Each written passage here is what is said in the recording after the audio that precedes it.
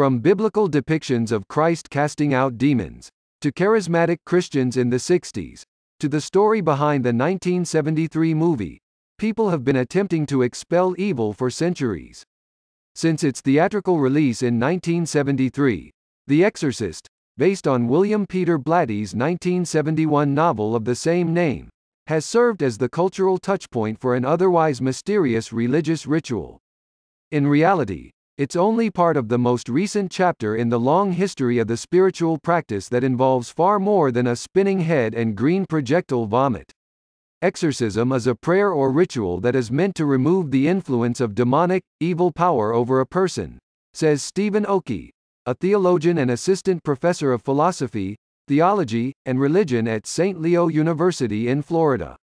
Many religious traditions believe that there are evil forces that can have a negative influence on a person's life, and reports suggest that demand for exorcisms have increased since the turn of the century. According to Oakey, the term exorcism is most commonly associated with Christianity, especially Catholicism, partly because of the numerous explicit references to Jesus casting out spirits in the Gospels.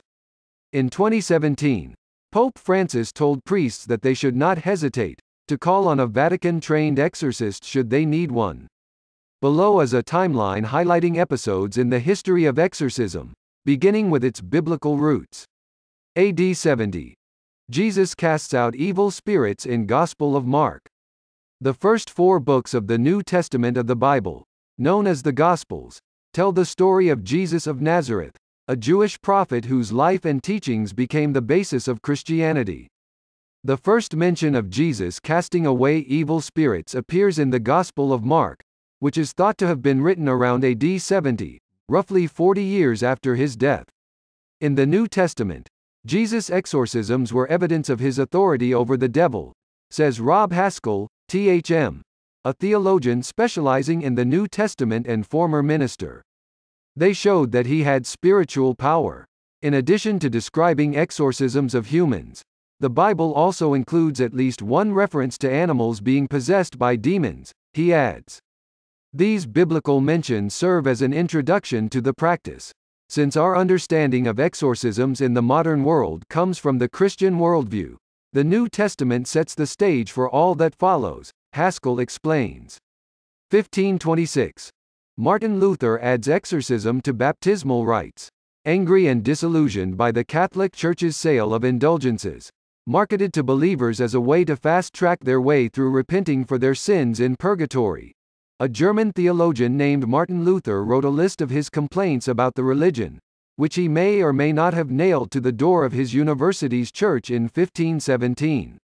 His act of defiance sparked the split in Christianity known as the Protestant Reformation, and, in 1521, got him excommunicated from the Catholic Church by the Pope himself.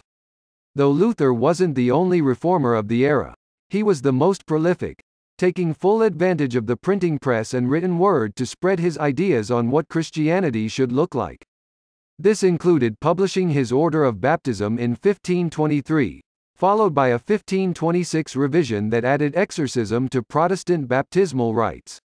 In this situation, infant exorcism was done to help the baby reject the devil, sin and evil throughout their lifetime, rather than to cast out a demonic presence. Not all Protestant denominations adopted the practice of exorcism, but for a period of time during the Renaissance, it was enough to make the question of how exorcism should take place a controversial topic, says Catherine Walker, an assistant professor of English specializing in the history of magic at the University of Nevada, Las Vegas.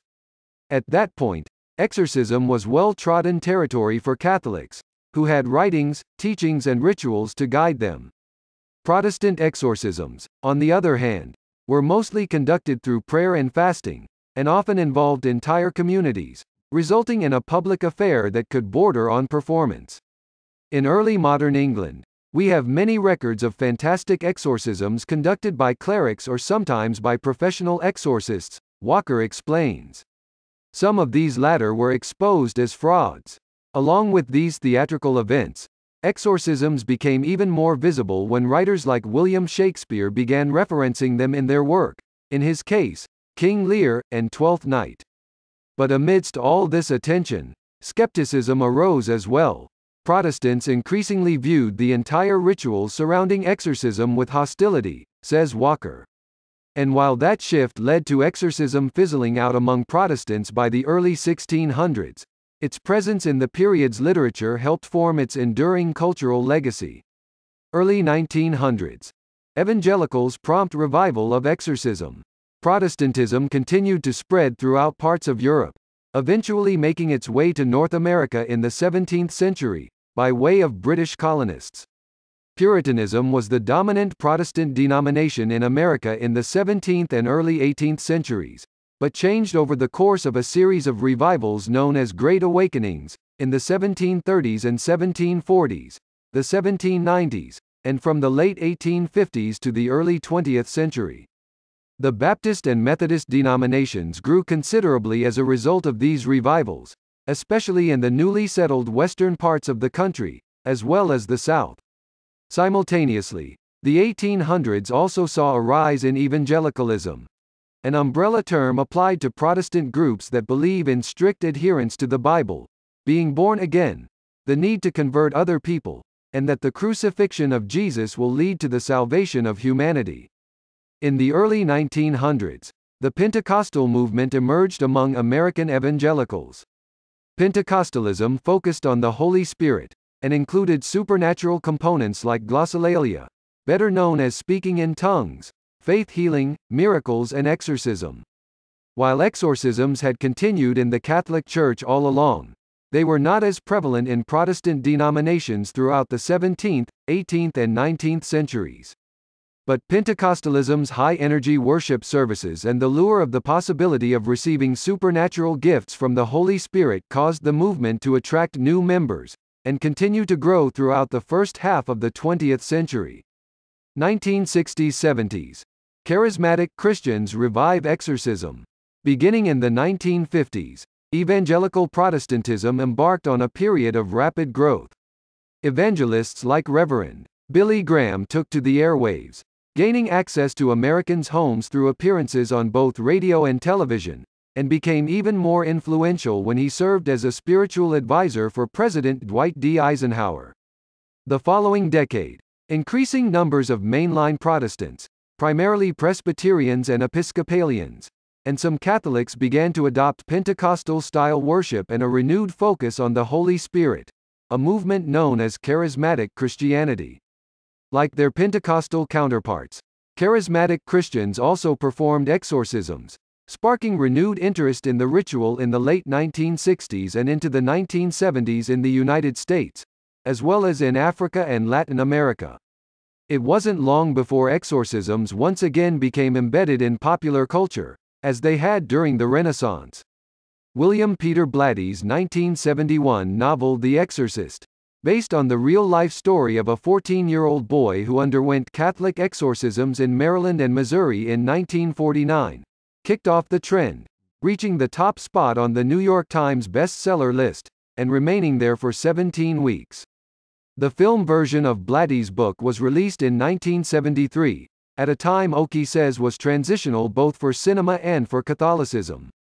The Exorcist had a huge influence on the rise of the horror genre, and films of the 1970s in general often had a grittier or rougher edge to them than films of the preceding decades, he explains.